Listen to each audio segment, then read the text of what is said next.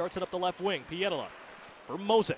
Mosick over the red line, cuts in as he gets stood up, and Quenneville going after Viktor Loov. Quenneville's going to drop the gloves with Viktor Loov. John Quenneville and Viktor Loov along the far boards. Quenneville knocks the helmet off of Loov as his jersey's up over him. Now trying to tackle him down is Quenneville. Loov has his jersey up over his head. Usually at this point the linesmen come in to separate as Loov cannot see, and Quenneville pulls him down.